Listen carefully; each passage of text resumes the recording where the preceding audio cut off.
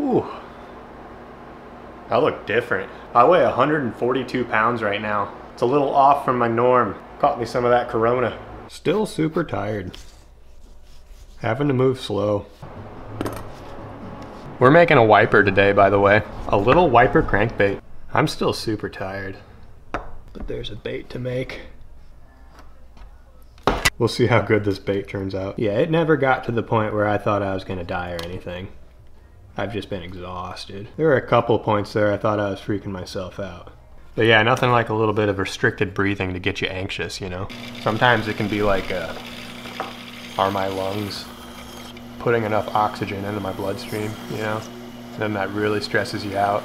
And then you start breathing really heavy to compensate, but you don't need to. And then you start feeling tingly because you're hyperventilating. And you're like, oh goodness. Then you're like, oh no, I'm dying. But you have plenty of oxygen and you're just super stressed, you know? That happened to me a couple times. It's not fun. Now I'm just left with general fatigue. Just tired. Had a fever for 2 days. I was bedridden pretty much for 3. This is day 10 and I'm exhausted still. That's annoying. Hopefully that shape lends to this crankbait. Cranking as hard as wipers fight, you know? I'm appreciating that shape though. I've been getting the mice in here. They've been pooping all over my Lexan. If you guys ever find yourself with some of that COVID, and you're wondering if it's hard to breathe or not, I mean, you'll know. But if you're wondering and you're stressing yourself out a little bit about it, do a quick short breath in. Try to prolong that breath out. As much exhale as you can. That calms you down. And you might recover faster than everybody else, but I'd say prepare yourself for like 2 weeks. Prepare your mind.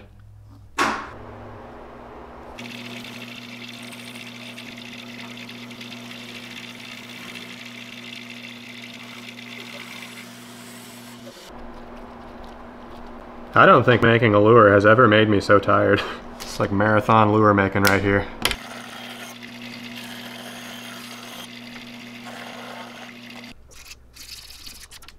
I probably shouldn't be using power tools right now because I'm not all there, but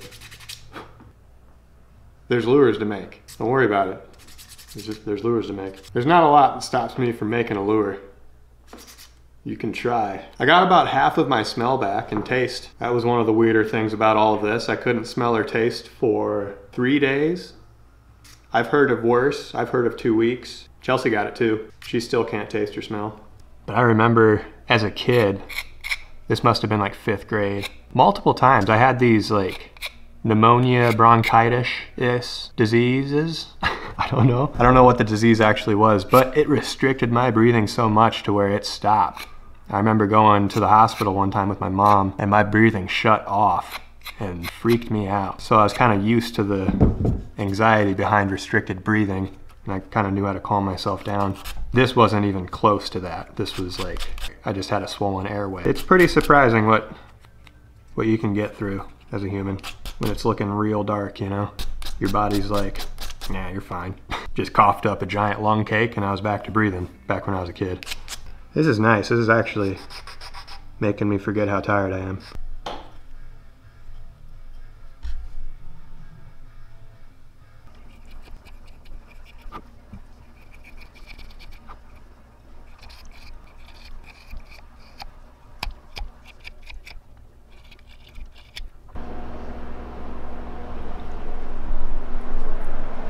I just cleaned up this whole shop and I am dead. Next day, where we left off, time to sand. And last night, I really realized what's gonna happen with this. Something special, something I've never done. We're gonna put an inline spinner coming off of the front. That'll make it an inline blade crank. We're gonna go for a wobble with an inline spinner on the front. Not just a wobble, a crank. You ain't never seen components like that put together. Maybe you have. Maybe you've made that before, I don't know. I don't pay attention to what other people make. It's too influential. I pretty much just said that you should click off of this video and not pay attention to what I make. Wow. Expert YouTuber. It feels like I get about 5% of my energy back every day. I think I'm at like 75, 80. There was one time I was sick. I was young. I was on the top bunk of my bed. Middle brother, Ryan, was on the bottom. I had a bowl with me because I was throwing up that night. I must have had a flu. I started realizing, don't feel too good, need to get down. So I'm like, Ryan, take my bowl. Ryan, take my bowl. And he wasn't waking up, he wasn't having it. He was just sleeping. And thank goodness he just slept. And he did not hear me. Because from the top bunk, hanging over, I blew chunks all over the bedroom. And then he woke up. He couldn't have been too happy about that. Neither was my mom. I think she had to get a carpet shampooer because of that. I don't know why I needed him. I could have just threw the bowl down there and ran to the bathroom. Wasn't thinking straight. Okay, we got that down to 300 grit. Lead holes, eye sockets, pouring lead, everything. You don't need an explanation.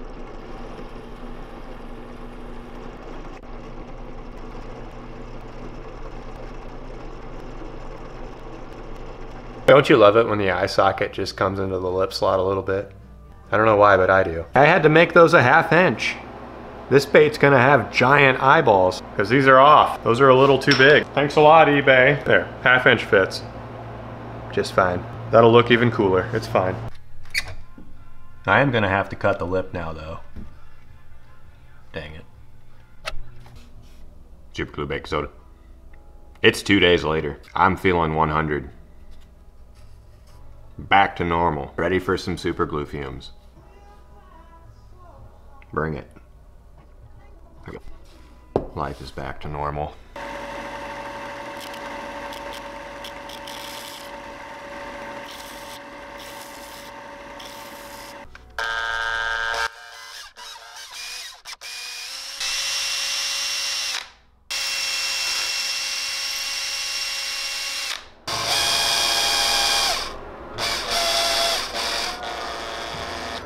Squeezed glue into the lip slot right there. And there's a little bump. That even got glue oozing out of the end grain. That was tight, as in pressure, on the inside of the pilot hole. Not just cool, but tight.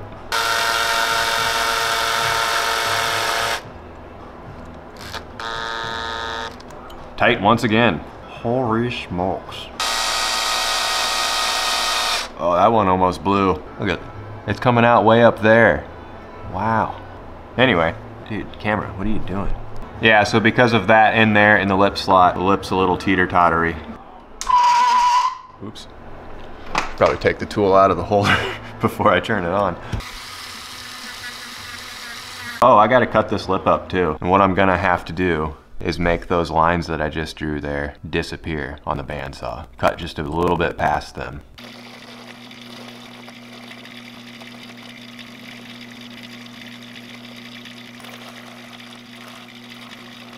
Don't mind my drill bit skip up there on the eye socket. I'll sand that smooth, but isn't that satisfying?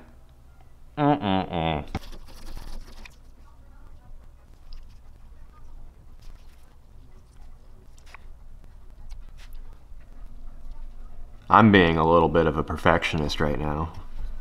I need to put this down. It's straight. Stop it. There. Okay. Wow.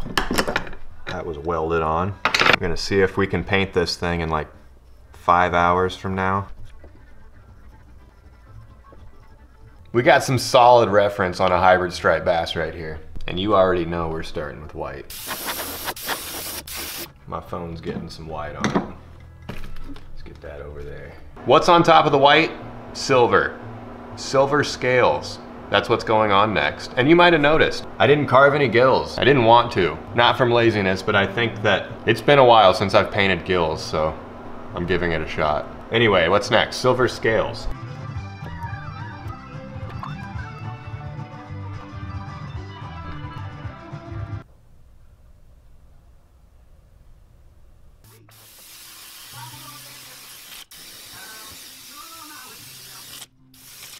Okay, patience. You don't want to spray too much of that on at once. The window screen can take a little bit of heat. Not too much, but you can heat set it if you're careful. And now you might think it appropriate to be putting those black bars across the body once I take that mesh off. And you'd be wrong, because it's clear coat time. So that the black bars are set further away from the scales. They're a more important detail, so you gotta put them in the foreground, put them closer to you. You just gotta trust that process and trust that that looks better, because it does. I know. I wanna put them on right now too.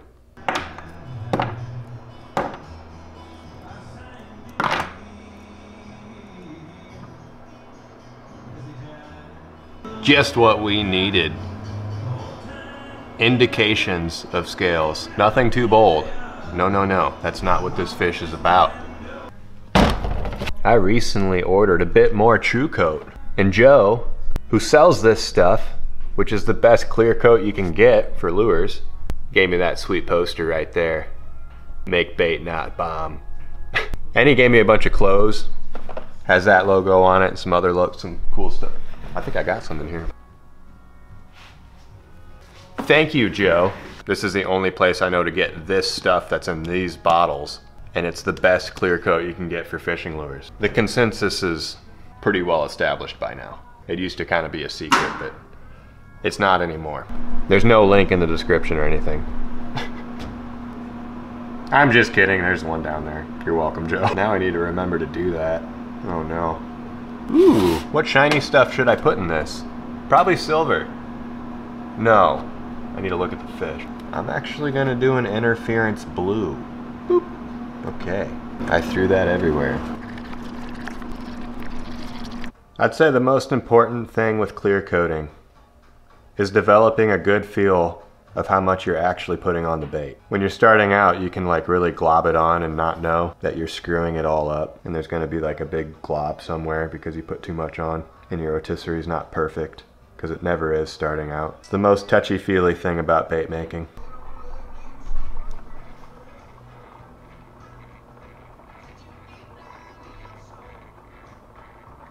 The window screen is back over the bait.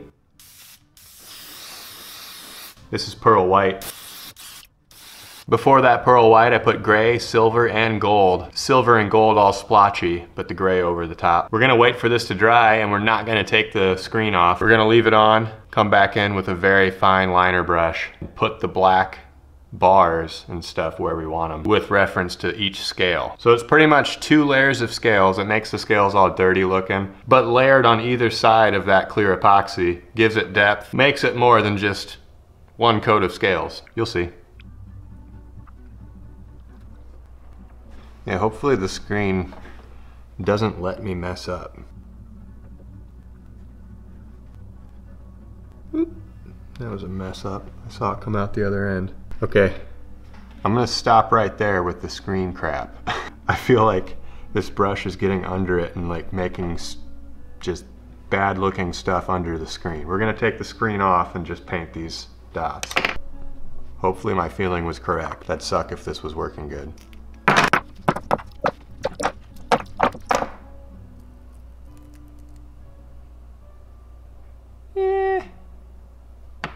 Yeah, it wasn't working all that great.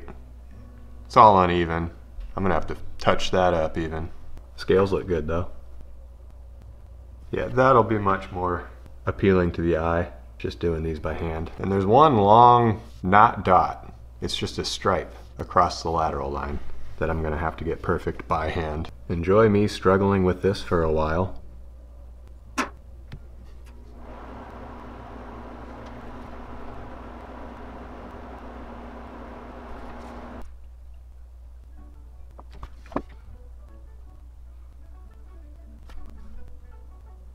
Right, after all of that, we have a decent side and a butt ugly side. Whoop! Scratched the decent side just a bit there. I don't know if I'm even happy with the decent side. Let's run with it though. I can put other colors and try to cover as much of that up with the gill plates. That was very hard. Vipers have a crazy pattern.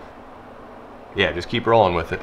Some wicked fast bat green. This is blue and gold. Go over the tippy top flank. This is a good color for bait making, fellas. Wine Pearl. US Art Supply airbrush colors. Makes things fleshy. I like to use it as a base around the head and gill plate areas. A Bob Smith Industry epoxy Packaging label is the perfect stencil material. It's seriously one of the only things I ever use to make stencils for baits. I have a lot of it too, so that works out great. Does that even fit? It's gonna have to. Okay, there's our gill plate. Let's cut this out.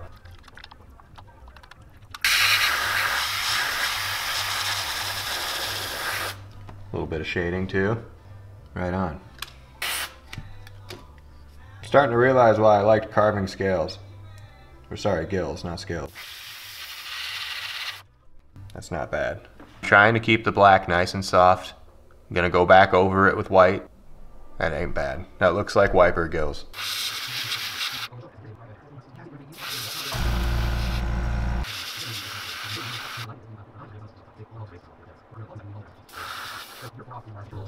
Helping us bridge build, so we're actually been able to have a shared conversation.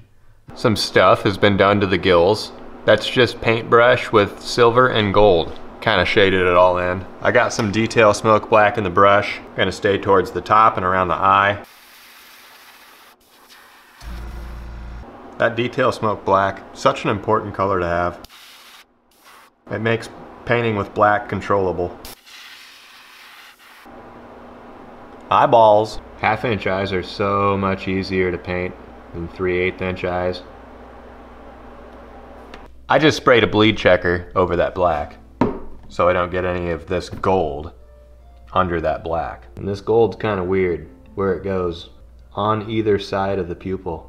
A little, well, quite a ways actually.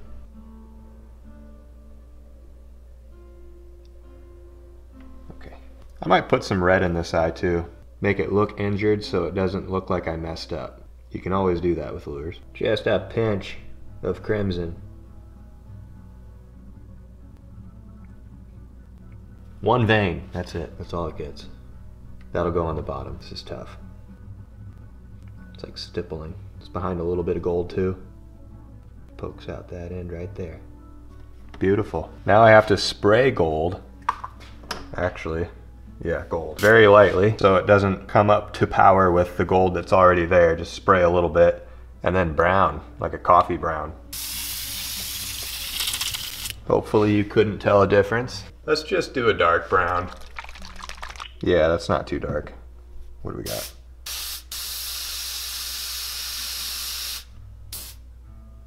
That's pretty dark, but I'll be careful.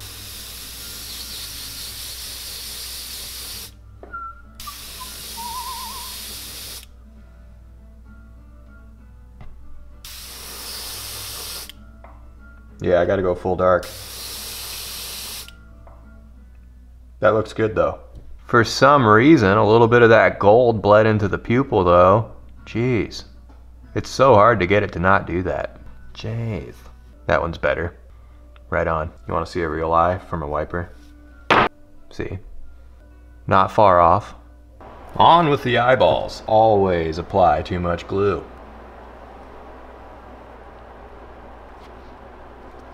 I like that. Remember, this is going on a spinner too. There's gonna be a lot more going on. I don't know if that's overboard. I just wanted something right there. I did my best. I'm gonna go back over that with pearl white very lightly. The pearl white makes it go away a little bit because I regret putting it there. Let's do platinum actually. There.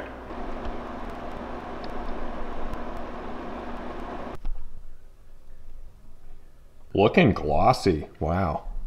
Maybe that side is not better. Maybe that side is better. I'm liking that side now. That happens every build.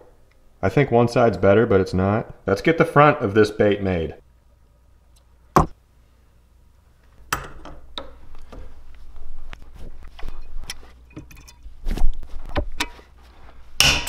Lovely. Just enough beads to cover the length of the big blade on the front. I don't need any weight, I just need beads. I'll be using gold and silver. Clevis first with the blade. Silver, gold, silver, gold. I ran out of gold, so I put a bunch of small silvers right there. Now this needs to be tied off with the bait on it. Or should, maybe I should tie it off alone and then split ring it to the bait. That'll give the bait more loosey-goosiness back there. And if we want it to crank, that might be ideal.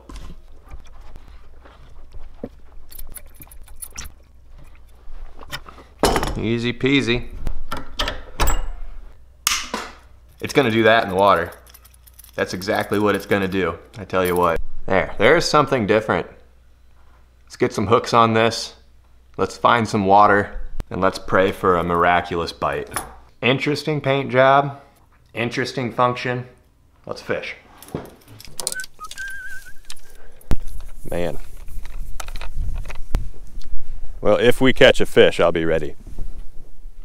Should be able to get this on film. It's as good a spot for my foot as any.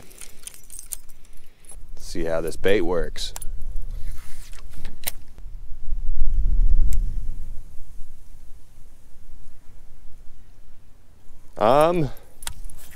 That wasn't promising. I'm not getting any cranking. I'm getting a tipsy teeter-totter. Yeah, it does not crank. Darn. That was an uneventful 3 hours. Well, what a discouraging fishing trip. Wow, that was 3 hours. Certainly wasn't because of hook sharpness. It's because it's not a 2-inch twister tail and a 16th ounce jig head. That's mainly why. Also, it did not work how I intended for it to work. It is a good wobbly, just below the surface spinner, and it does this. It does plenty of this, actually. It doesn't do any of this, it does a ton of this, which is kind of cool. Just belly roll. It wouldn't do that without the lip, so that's the function the lip serves. I'll keep it. I'll probably catch a fish with it later. I always say that and I never do. But all of those lures I was gonna keep and fish with this summer, I lost and snagged and never caught a fish with, although I tried. I just jinxed this one, so don't get your hopes up, but I just hung it up. We'll see. I think this is next. A little sneak peek. I think this is next. It has been a long time since I've made a wooden glider. I didn't make any. Did I make any this year? I don't think I made any this year. Wow. Thanks for listening to me rant about how I was sick and all other ramblings in this video. All the way through. You watched it. Thank you. On to the next bait. Ryan, take my bull. Oops. That was one of the weirder things about all of this. I'm feeling 100. Hopefully. Don't worry about it.